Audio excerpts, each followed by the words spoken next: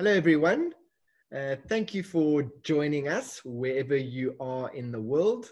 My name is Michael, and on behalf of Whale Coast Conservation, a very warm welcome to all of you, wherever you are joining us from. Here in the Overberg, in Hermanus, it's a beautiful spring evening, and those of you who are joining us from this area, thank you for not being outside and joining us inside. We were actually hoping to do this conversation live and then stream it to those of you around the world from our premises at the greenhouse. But due to the challenges with COVID, we thought we'd rather be safe. And so for the next foreseeable future, we will continue to do these virtual calls. I want to remind you that this conversation is being recorded. So you are welcome to share it with friends and families. It normally takes a day or two to load onto the platforms on YouTube and Facebook, but please share it when you can. You will remember, those of you who joined us a month ago, that Professor Mike Bruton had a wonderful conversation with us about finding old forelegs, the coelacanth, and the people behind the story. And he has very kindly offered to join us again this evening. He is a scientist. He comes to us this evening from Hermanus. Talking about science, it can often be seen to be quite serious and somewhat dry. But Mike is going to tell us the other side of science, the funny side. So over to you, Mike, in Hermanus, and thank you again for taking the time to join us this evening. We really look forward to hearing the funny side of science. Thank you very much, Michael. And can you confirm you can see the image and the sound is okay? It sounds perfect, and I can see the image clearly. Thank you. All right. Well, it's great to be with your community again and to share, as Michael says, some insights into the other side of science. I think we all regard science as a serious business. We tend to put it on a pedestal and regard the practitioners of science as something almost, people who are almost superhuman and not like ourselves. And we see science as a sort of remorseless daily grind to some unachievable goal. But that's not the case. Scientists are people. And in fact, I would argue that scientists are abnormal people because many of them have found safety in science in order to escape society. And here are just a few of them. On the far left, 9 o'clock, you can see Robert Oppenheimer, who was a famous nuclear physicist in charge of the Manhattan Project, who lost his security clearance because of his communist leanings, and was a pioneer in starting the International Science Center movement. There's old Pythagoras, who we all know him for his theory, but one of the things he studied was the length of strings in string instruments in music and how that related to the tones that they produced. I'll speak about Newton later. There's Watson and Crick, who first developed the helical model for DNA. Linus Pauling, who won 2 Nobel Prizes, including a Peace Prize. Louis Pasteur, who was a bit of a sloppy chemist, and some of his results were derived by accident. Marie Curie, the first woman to win a Nobel Prize, the first person to win 2 Nobel Prizes, and her husband and daughter also won the big prize. And of course, Albert Einstein. So science is full of the sort of vagaries of human personality, and all of these characteristics will come through in my talk. Now let's start with Archimedes. He's perhaps most famous for the fact that while taking a bath, he noticed that the amount of water that's displaced was equal to the volume of his body that was immersed. And that led him to solving the problem of whether King Heron's crown was made out of solid gold or not. And he ran down the street shouting, "Eureka, I found it." And that's become the kind of call of scientists. But what Isaac Asimov and others have pointed out more recently is a more exciting explanation from a scientist is, that's funny. In other words, that's funny that that result or that observation doesn't fit into the known universe. And so, you know, the funny side of science actually gives us a great deal of insight into the way in which science is practiced and the peculiarities of some of the people involved. Archimedes was a great inventor, and one of the things he was reputed to have done was to burn the invading Roman fleet by reflecting the sun's rays onto their sails and burning the ships. And this was thought to be impossible until over 1,000 years later, when it was tried and found to be perfectly feasible. Another good one to start with is Democritus, the laughing philosopher. Now, he was so far ahead of his time that nobody believed what he proposed. He proposed, for instance, that all matter is made up of indivisibly small particles, which he called atomos, which means they can't be cut, and that these atomoses were constantly moving and could form into different materials. It took over 1,000 years before his ideas were finally accepted, which is probably why he died laughing. Now, Aristotle was a different kettle of fish. He had the opposite problem, in that everyone believed everything he said.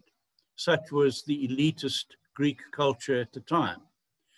But Aristotle had a problem in that he followed the methodology they used at the time. In other words, everything was derived by rational thought, and he never experimentally tested his ideas.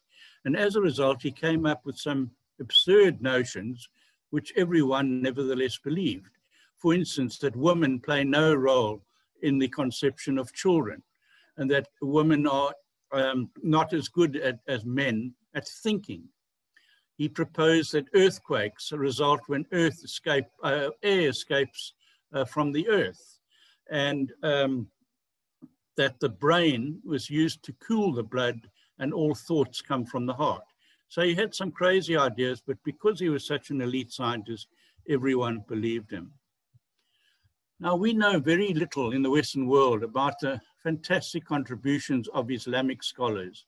And this was an amazing fellow, a zoologist, Al-Jaiz, from the 9th century. He was a very well-traveled chap who climbed up the Himalayas and looked under the sea. He wrote a 10-volume book of animals. And he, in fact, anticipated Darwin's theory of evolution many centuries earlier. And sadly, he died at quite a ripe old age when a pile of books, a shelf of books, fell on his head.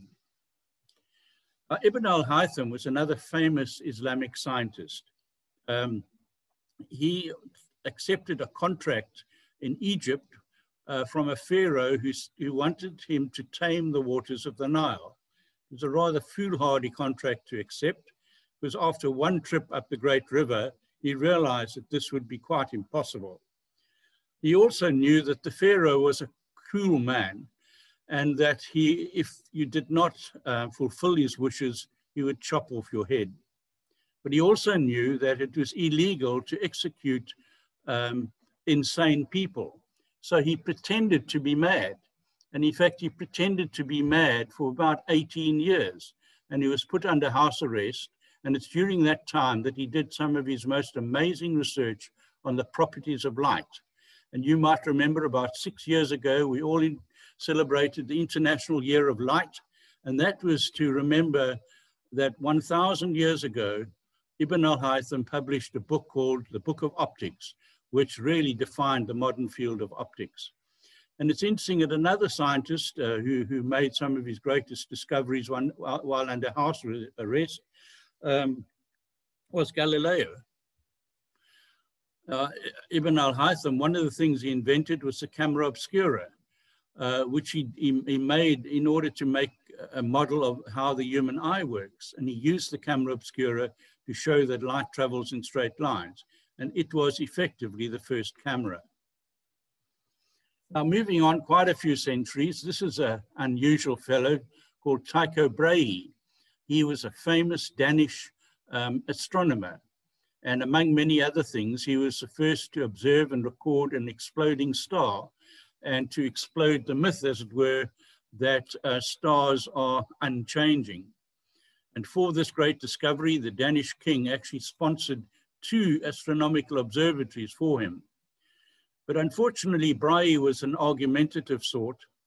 And in those days, arguments between scientists weren't settled in the boardroom or through published papers, but through duels. And in this case, it was a duel with swords. And Brahe confronted his adversary and unfortunately had his nose chopped off by the adversary's sword.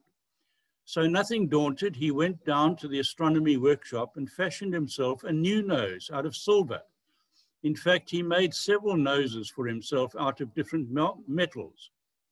And some centuries later, when historians doubted that this in fact was the truth, they rather bizarrely dug old Tycho Brahe up from his grave, and lo and behold, they found his silver nose buried there. Now, Leonardo da Vinci was a sort of brooding Renaissance polymath, an expert in painting and sculpture, in art, in music, science, and engineering. But he wasn't a very successful inventor. In fact, most of his so-called inventions couldn't be made at the time, either because the materials didn't exist or the technology wasn't available, but mainly because they were flights of fancy that wouldn't have worked even if they had been made. For instance, he created an ornithopter, which was a kind of a helicopter with helical blades. And because it had no tail rotor, it would simply have gone around and round. But although he was a man of peace, sadly, the inventions that he did make that were most successful were weapons of war, like 3-barreled cannons and 5-arrowed crossbows and an armored car that was driven by men walking underneath. Now, Francis Bacon was a rather weird fellow. He often fell out with the aristocracy, but he was a very bright man. And the one story I'd like to relate is that he was traveling in a carriage with the king's physician, and he decided that he wanted to test whether a chicken put on ice would remain fully preserved. So they stopped, bought a chicken, got some ice and put the chicken in the ice and found, lo and behold, the ice preserved the chicken perfectly. Unfortunately, this didn't apply to Bacon, who subsequently died of a cold. Now, Isaac Newton is known as one of the great scientists, and we know that he lived during the plague when he was forced to go into the countryside. That's when the apple fell on his head. He was a mischievous youth and a cantankerous and argumentative old man. For instance, in his youth, he used to cause mischief in the village by lighting candles, putting them inside paper lanterns, and then floating these lanterns off so they set fire to the thatched roofs of nearby houses. Even as a youth, he was very absent-minded. His maid once came into the kitchen and saw Isaac staring into a pan of boiling water, and in the pan was his watch, and holding in his hand was an egg. Now, he later in life became the master of the Royal Mint, which produced the British currency. And he became very involved in trying to undo the conspiracies where people were chopping bits of metal off coins and then melting them down to make new coins. And he was in the habit later in life of sort of lurking in dingy pubs in London, trying to find these thieves who were chopping up the coins. But eventually he solved the problem by making the first perfectly round coins with milled edges so that you couldn't obviously chop bits off and regard as reliable currency. There's Newton in all his glory. In later life, a great scientist, but very, very eccentric. Robert Hooke lived at the same time as Newton and made many famous discoveries, but in fact he's hardly ever known because he's totally eclipsed by the fame of Newton. But Hooke himself was a rather obsessive character who didn't want other people to know what his results were in case they got the credit. So he used to hide his results in codes and lock them away in cupboards or in the vaults of the Royal Society. Now, mentioning the Royal Society, this is probably the most prestigious scientific body in the world.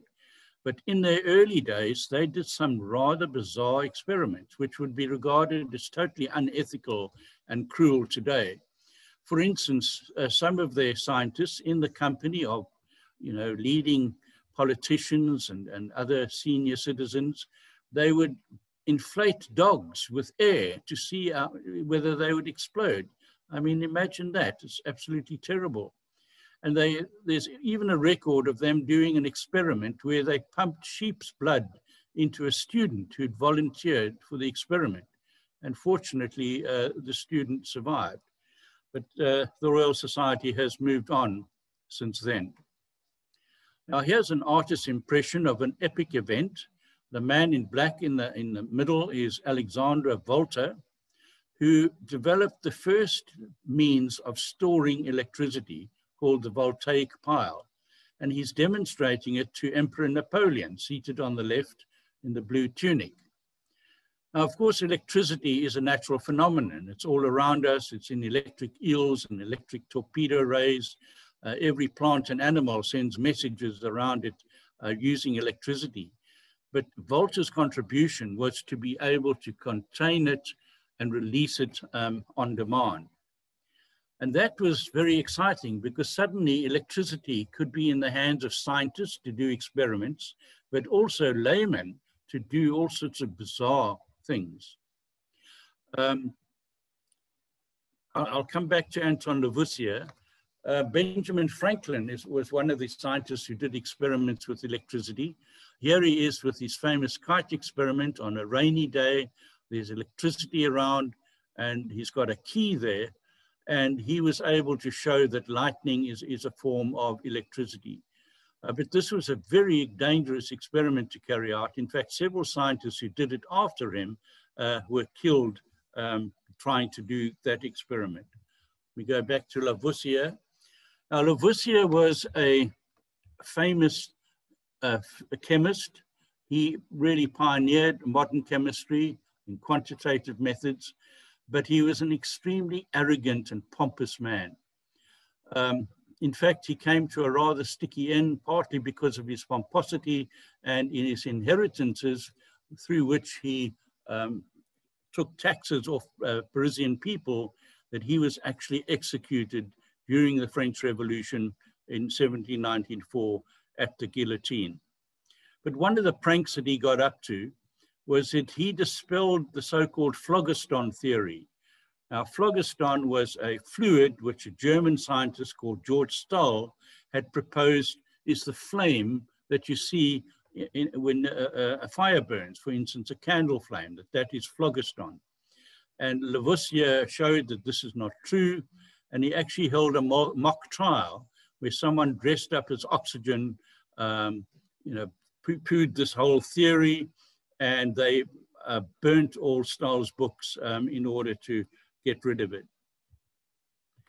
Now, the French Revolution led to some rather bizarre experiments as well. The fellow on the right is Giovanni Aldini, who was a researcher at the time, and he set up a laboratory right near the guillotine during the French Revolution. And something that would be thought, totally unthinkable today is he had an assistant who brought the newly chopped off heads of people to his laboratory, and he quickly did experiments on them to see how long the brain survived. That's how peculiar some research was in the past.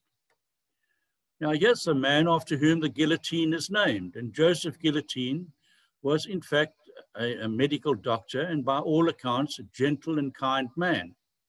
And he actually supported the use of the guillotine because it was a more humane method of killing people than the methods that were used at the time, such as flaying or dragging someone behind a horse on a cobbled road or hanging on a noose.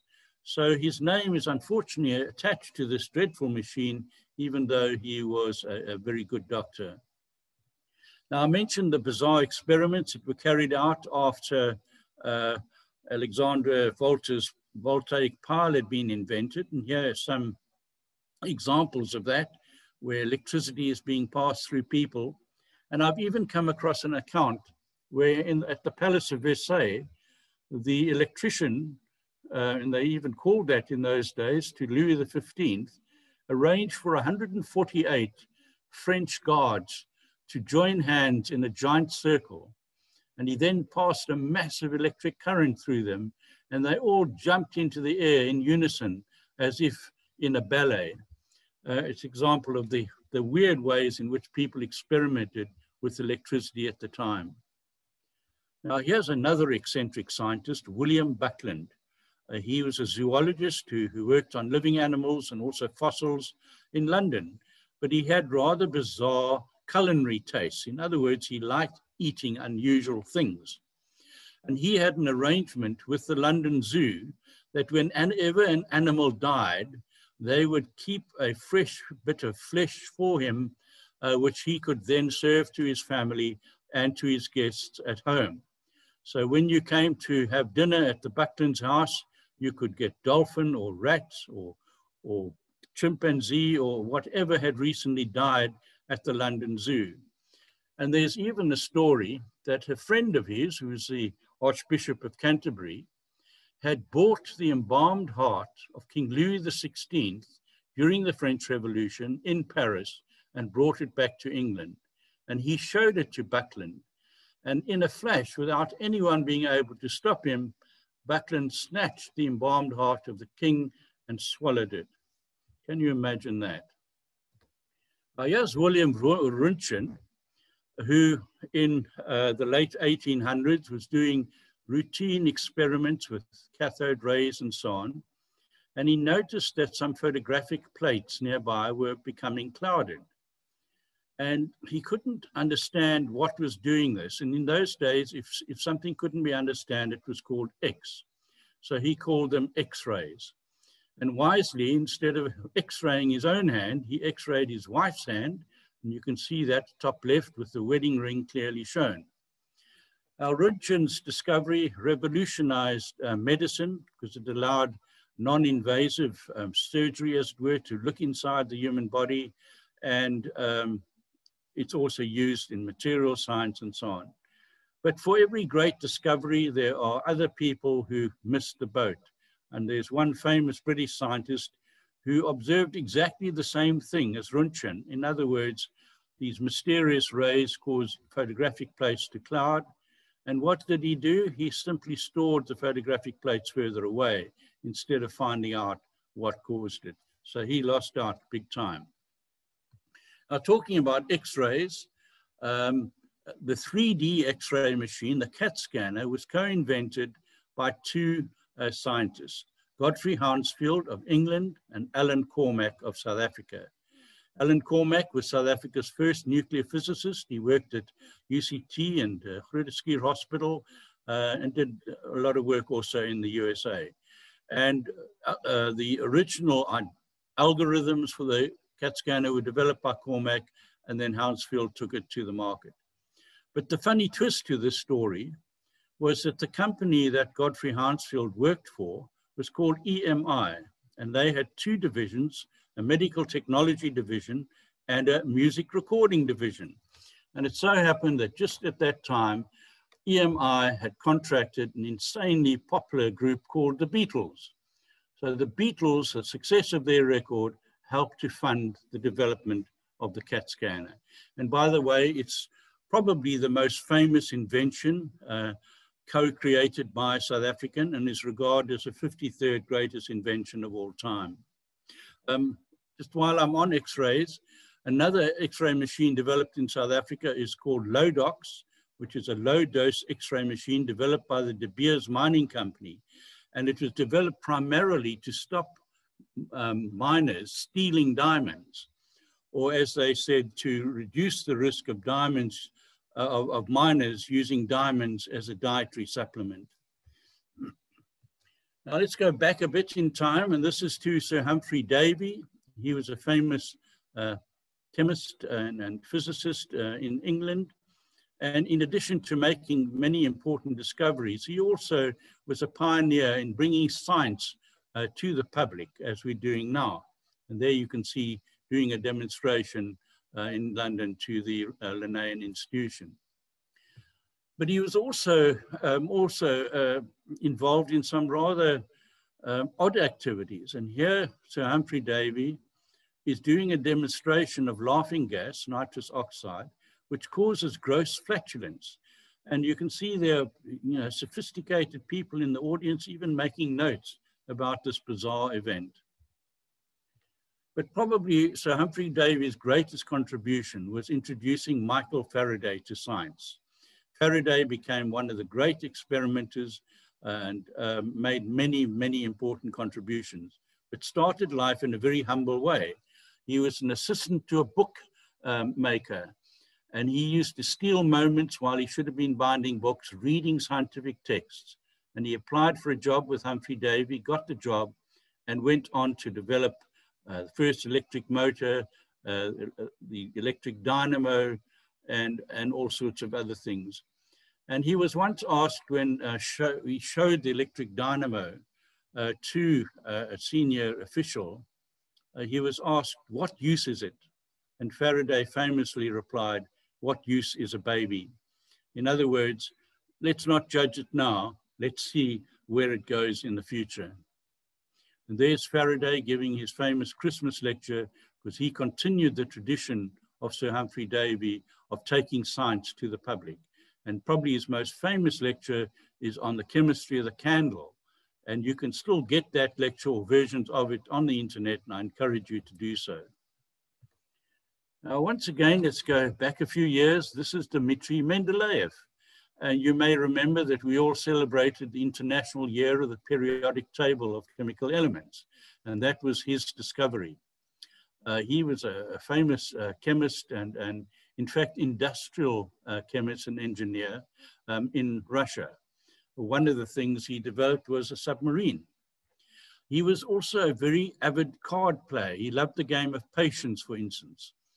But what he was trying to unravel scientifically was how the chemical elements were ordered, which hadn't been solved at that time. And the one way in which he did it is he wrote down the symbols for all the chemical elements on his playing cards, and then on a table in front of him, he tried to sort them into some sort of pattern, and he just couldn't get it right. And then one night in a dream, the correct order of the chemical elements in the periodic table came to him. And when he woke up, he wrote it down, and he subsequently said only one part of it was in error that he had to correct. Now, this is not totally out of the question, because a number of scientific discoveries have been made while people were dreaming at night or daydreaming. And another example is a scientist called Kekule, who came up with the circular structure of benzene in a dream. And Freeman Dyson, who's famous for his work on interactions of subatomic particles, pulled together all sorts of complex ideas while zooming through the countryside in the USA in a bus. Now let's look at Thomas Edison, who is defined as the man invented the future, probably the greatest inventor of all time, with over 1,000 patents to his name. Some of his early inventions are shown in the top right, a kind of mechanical doll and a ticker machine for counting votes, which would have been useful in the USA at the moment. One of his most famous inventions is the phonograph. Now, sadly, when Thomas Edison was young, he used to make money by traveling on the railways and selling newspapers, but he often got into trouble because he'd do experiments on the trains and cause fires. So he was boxed around the ears and became partially deaf. In fact, by the time he was adult and had invented his phonograph, he was almost completely deaf. And it's recorded that he used to listen to the sound of his phonograph by biting into the wooden case of the machine to listen kind of through his jawbones. And to this day, in the Smithsonian Institute in Washington, you can see some of his phonographs with his bite marks in them. Now, how is this for a famous photograph of an inventor's picnic? Bottom left, you have Henry Ford, then you have Thomas Edison, Alexander Graham Bell, and Harvey Firestone, all of them great pioneers in their field. Our contemporary of Edison was Nikola Tesla. who is an absolutely brilliant man, but he didn't have the marketing and business management skills of Edison. For a while, he worked with Edison, but they fell out because they had totally different approaches to science. Edison is famous for saying that, you know, invention is 99% perspiration and 1% inspiration. And Tesla would respond, well, if he spent, you know, less time perspiring, maybe he'd have more time being inspiring. They also battled over, for instance, how the best way to transmit electricity. One supporting direct current DC and the other one AC. Eventually, Tesla won that battle. But sadly, by the end of their careers, they couldn't have been greater contrast. Edison was one of the most celebrated scientists and technologists of all time. When he died, the lights in the USA were switched off for a minute. Tesla, in contrast, died in poverty in South America with very few friends, one of them, interestingly, Mark Twain. Now let's get on to Charles Darwin. He's probably the scientist who influenced the worldview of more non-scientists than any other scientist. And we all know about his theory of evolution by natural selection. But he was a very abnormal scientist. He didn't ever work for a university, a research institute, or government department. He did almost all his work from his country home, down house, and of course on his trips on the Beagle and other excursions. He was very much a family man. And when you read his diaries and the books about him, a lot of the experiments that he did around his garden were with his children. One of them involved them dousing bumblebees with flour using a feather duster so they could chase after the whitened bumblebees to see how big their home range was. He would mow different parts of his lawn at different intervals and then lie on his belly with his children, counting how many insects there were in the different parts of the lawn. He even did experiments to determine whether earthworms could detect vibrations and effectively hear music by placing bottles of earthworms on the piano while his wife was playing. And another experiment he did was he wanted to replicate the mechanism inside orchid flowers, whereby when a bee comes into the flower of an orchid, a trigger flicks pollen onto the bee. And because they didn't have plastics at the time, what he did was he cut slivers of whalebone off his wife's corset in order to make these trigger mechanisms of the orchids. Darwin was a very sort of reclusive sort who hardly ever attended conferences and so on. So other people put forward his ideas and defended his ideas. And one of the most famous of them was Thomas Huxley, who's known as Darwin's bulldog on the right. And one of the famous adversaries was William Wilberforce, who was a prominent cleric and the head of the Church of England at the time. And there was a famous debate in about 1860 in the Natural History Museum in London, where Wilberforce mocked Huxley and Darwin by, saying, are you really saying that your grandparents are descended from apes? And Huxley responded along the lines that, it's a tragedy when someone with such intellect as Wilberforce should use it to deride an important scientific discussion. So poor old Darwin suffered a lot of ridicule in his life. Here's a cartoon of him, but his ideas have lived on, and all the evidence that we've gathered since then has shown him to have been right. Now, interestingly, Darwin's grandfather, Erasmus Darwin, had anticipated some of Darwin's ideas on evolution, but he wasn't really a scientist. He was a medical doctor, and he wrote his thoughts down in poetry.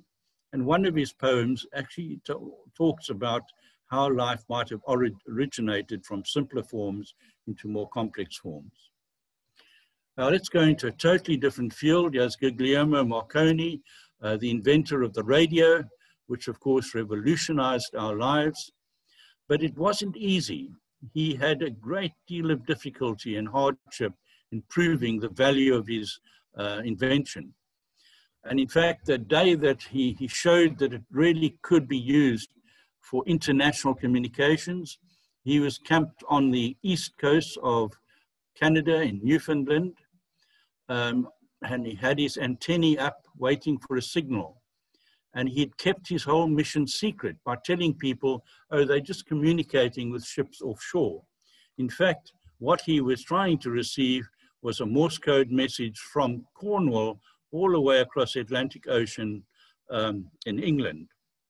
And above the crackle of the static, they detected the Morse code coming through, and that was the first long distance radio message ever received.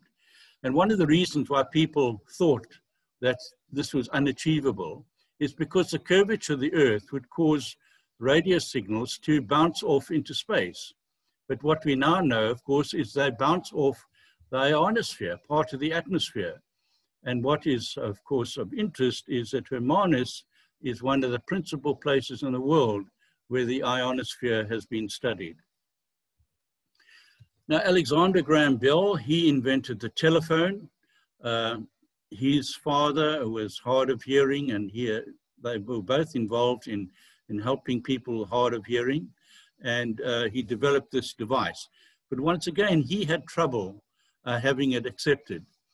And this is, for instance, the comment of Sir William Preece, the chief engineer of the British Post Office. The Americans have need of the telephone, but we do not. We have plenty of messenger boys. And in fact, the Americans responded in a more positive way when the mayor of Chicago said, along the lines that we think it's a very useful device and we anticipate there'll be one in every American city. Now, Albert Einstein was voted as the man of the 20th century and was really one of the greatest thinkers of all time. But he was also a rather odd sort. At school, his teachers regarded him as lacking concentration, always adrift in his dreams. He didn't do particularly well at school. And interestingly, as an adult, he never learned to drive a car. And another person who only learned to drive a car late in life was Henry Ford, who, of course, created one of the most popular cars of all time, the Model T Ford. Albert Einstein rather preferred to ride his bicycle. There are many things one can say about Einstein. One of them was a confession he made as to why he would have been the one to discover special and general relativity. And he said, it's because I had a retarded development. While other adults had moved on to adult things, as an adult, he was thinking of the things that kids think about and trying to take his thought experiments into the bigger picture of the real world. And what's not generally known about Einstein is that almost all his discoveries were made through thought experiments and not through direct experimentation. He left that experimentation to others to do. And of course, what's important is that that experimentation supported all his concepts. Ernst Rutherford was a New Zealand physicist from Christchurch who did some of his best work at the Cavendish Laboratory in Cambridge in England. He was a very opinionated man who made some statements which are quite controversial. One of them was that physics is the only science, everything else is stamp collecting. Something with which I strongly disagree, because I think in every discipline of science there are stamp collectors and there are people who deal with the real difficult principles. But Rutherford also said something that I agree with, and he said that if a scientist cannot explain a scientific concept to a barmaid, then there's nothing wrong with the scientific concept, but there's something wrong with the scientist. And that's an important lesson for all of us. Now I'd like to look at something quite different, not so much funny, but peculiar, and in fact rather tragic. And there have been several cases of it. This is Kamala, a child who was brought up by wolves. She had a younger sister, Amala, as well. And these two children were brought into a home in a mission station where they attempted to kind of educate them into becoming humans. But sadly, Kamala and her younger sister, who died early, never became human. They continued to walk on all fours. They preferred raw meat. They were restless, sleeping at night, and preferred to sleep during the day. And sadly, they had been hardwired to become wolves. But here's an even more tragic example of how science can go wrong. In the 1930s, two American social scientists, the Kellogg's, decided to bring up their little son with a baby chimp.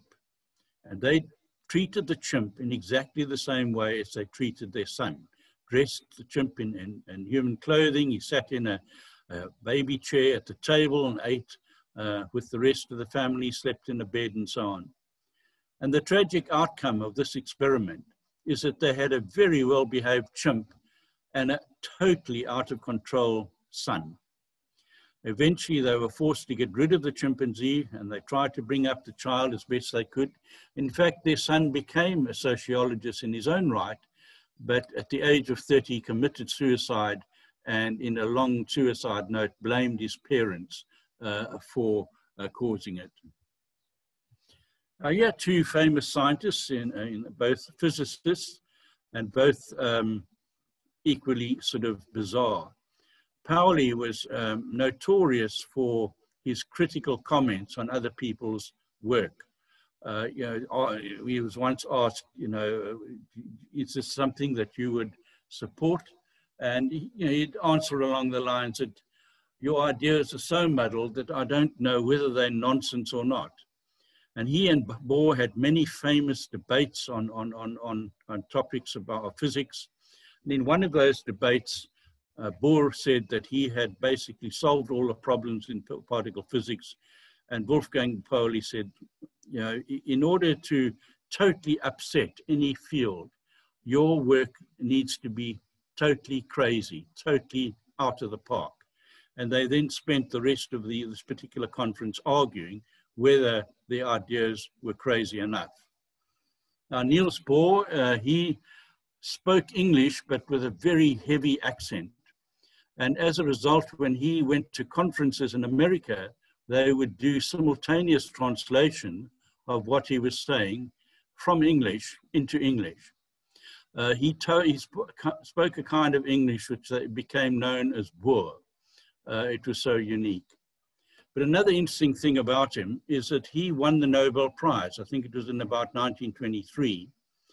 And at the beginning of the Second World War, he was in Copenhagen.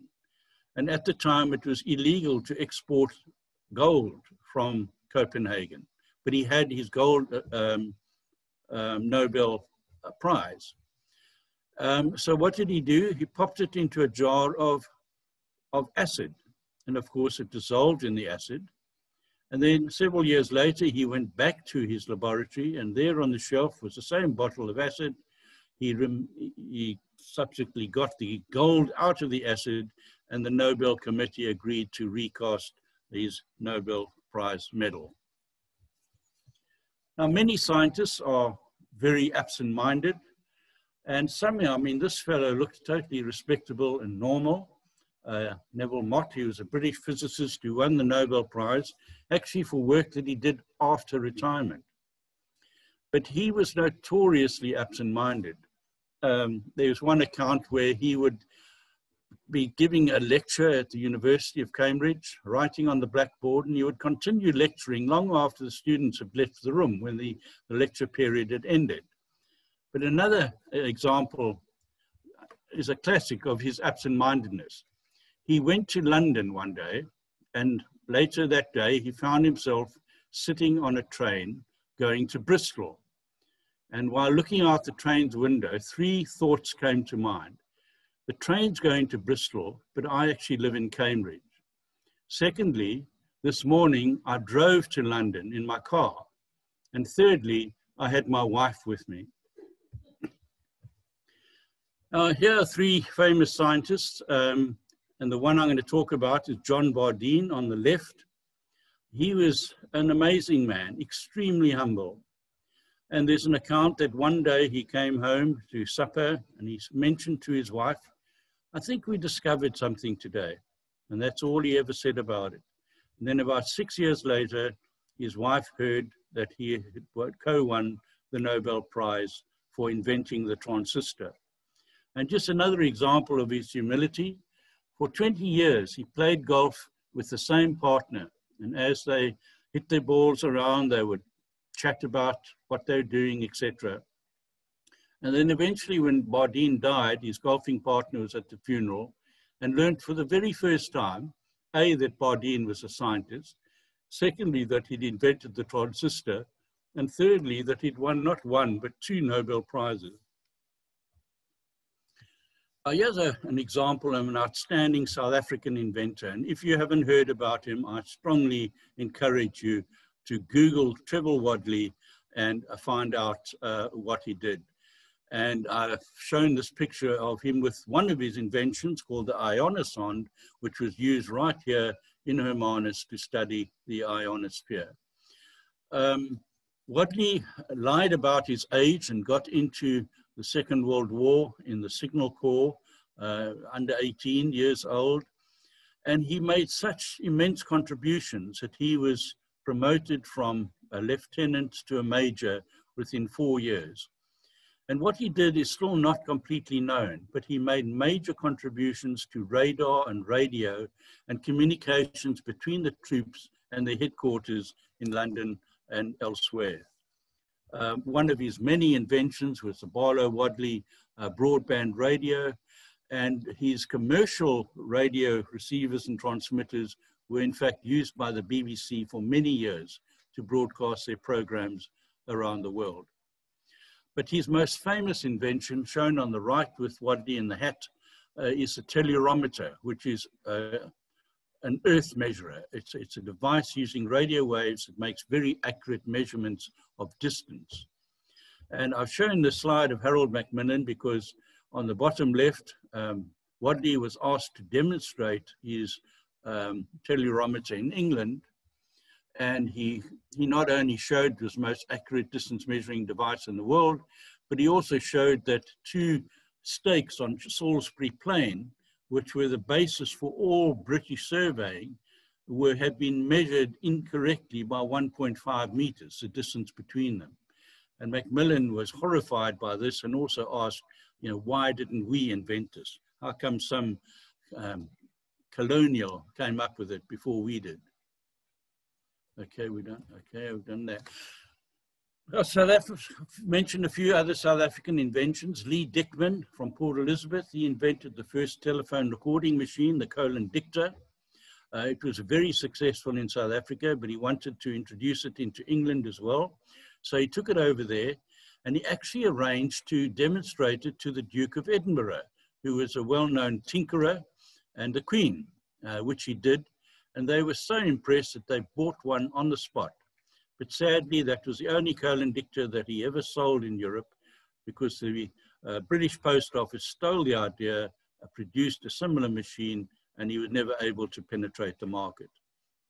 Graham Wolfe of Pietermaritzburg, he and a colleague invented oil of Olay, which is a lanolin oil derived from sheep's wool. And they formed a very successful company which made products purely for women, but there were only men on the staff.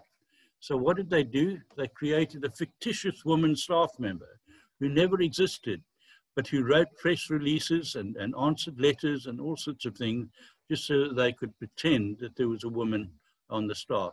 Today, oil of Olay is owned by an American company, and it's $1 billion industry. Now, what about Cyril Ramaphosa?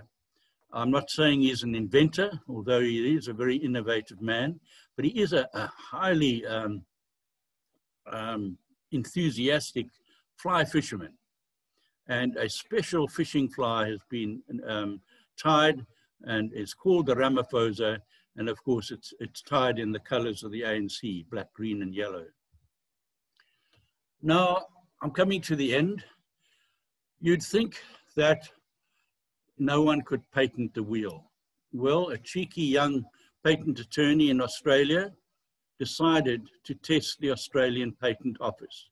So he submitted a patent with this pathetic drawing of a rotationary motion device, and to his surprise, he was granted a patent. And this is notwithstanding the fact that in the rule book of Australian patents, it says, before submitting a patent, please examine all similar inventions that have been made before you so as not to reinvent the wheel. Now, the Nobel Prizes, of course, are the epitome of achievement among scientists, but there are also something called the Ig Nobel Prize, which honors research that first makes people laugh and then makes them think. And there on the right, you can see the tradition. Peter Baas is receiving the Ig Nobel Prize, and the tradition is a young lady called Miss Sweetie Poo constantly interrupts him while he tries to deliver his acceptance speech. And some of the ridiculous things that people won the Ig Nobel Prize for was one scientist calculated the velocity of a coconut when it falls from a tree and hits you on the head.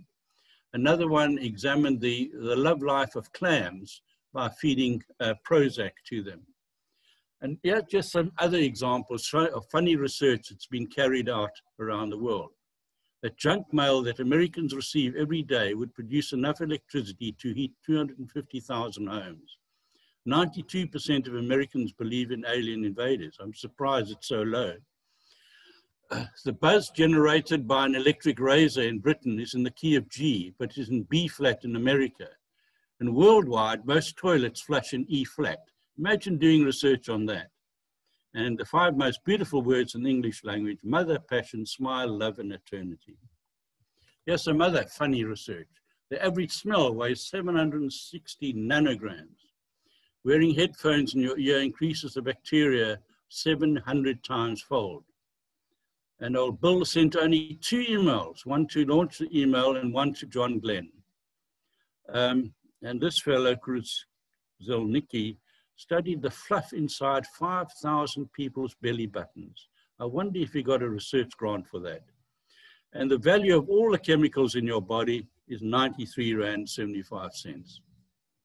Yeah, just a few more. Every megabyte sent over the internet needs 2 lumps of coal to power it.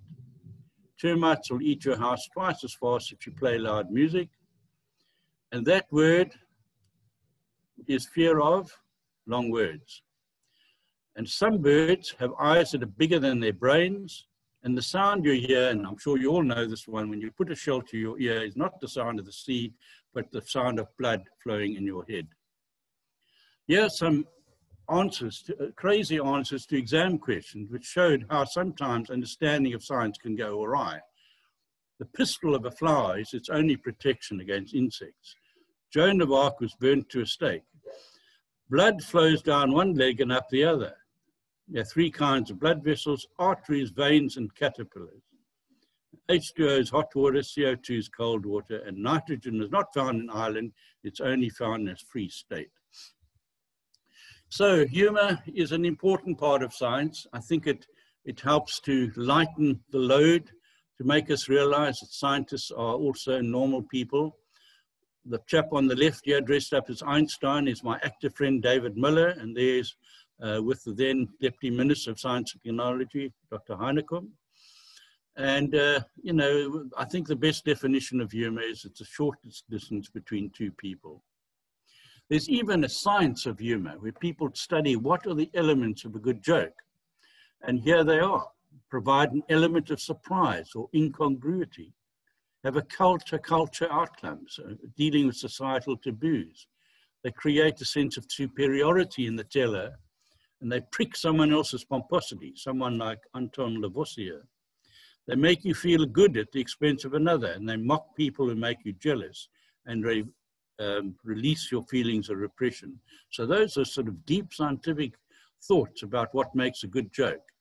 And of course, we do funny things in science centers and museums. Here's a bizarre display on snot, the stuff that comes out of your nose in the Canadian Science Center. And Gary Larson is famous for his cartoons where he turns everything on the head. And here's a sea creature about to crunch a submersible in a nutcracker. And here's sharks bringing home supper in the form of a scuba diver. And all about this idea of what is humor. It's a superiority hypothesis of everything versus everything. English versus Irish, and brunettes versus blonde, etc. South Africans versus Van der Merwe. But oddly enough, there are no jokes about Jewish versus Scotsmen. Now, there was a competition in England a few years ago about the funniest joke ever. And of course, that's a very cultural thing. But the one they decided was the funniest. I don't think it's particularly funny, but I'll tell you anyway. Sherlock Holmes and Dr. Watson were out camping one night. And they had a braai and they ate their supper. And then they went off to bed in the same little pup tent. In the middle of the night, Sherlock Holmes suddenly woke up and he shook Watson. And he said, Watson, Watson, what do you see? Wake up, what do you see? And Watson woke up and he looked up and he said, oh, I see stars. And Sherlock Holmes said, well, what do you deduce from that? He said, well, there are lots of them. And if there's so many of them, probably one of them has got life on it. And Holmes said, no, you idiot, it means someone stole our tent. Right, so there are lots of interesting anecdotes and amusing episodes in the history of science. I've had a chance to share some of them with you. Thanks very much for listening. Thanks, Mike. That was really funny.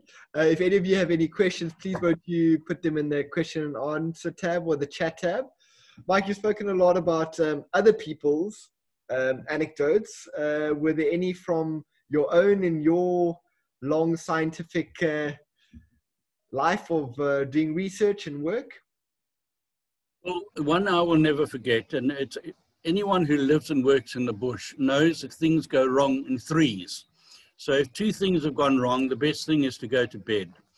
But on this particular occasion, I was up at a remote lake in Zululand working with a chap on bilharzia snails, and he had gone out early in the morning to do his research, and he walked back rather bedraggled late in the day to say he'd got his Land Rover stuck. So we went out in my old Land Rover and tried to pull him out, and in the process, I got stuck. So the two of us then started walking back. On the way back, I saw an unusual snake, which I picked up, and it bit me. It pumped its poison into me, and happened to be the only snake, a mole viper, that you can't hold behind the head. It puts its fang outside its jaw. So I walked along with this rapidly expanding black hand, and we then heard one murmuring in the undergrowth next to the road, and we came across an African man with a broken leg who'd been run over by a hippopotamus. So our day went on. Eventually, our wives came to fetch us. It took me to the local hospital where I had a tetanus injection. And the last thing I had to do that day was to take our workers back to Mabibi village. And on the way, I ran over a python and crashed into a tree. So that's the sort of thing that can happen in the bush if you're not too careful. I'm just trying to get to some of these questions while we chat. Johan saying he really enjoyed the presentation. I'm just trying to get to the next one. I don't understand the statement that blood goes down one leg and up the other. Can you explain that to Laura?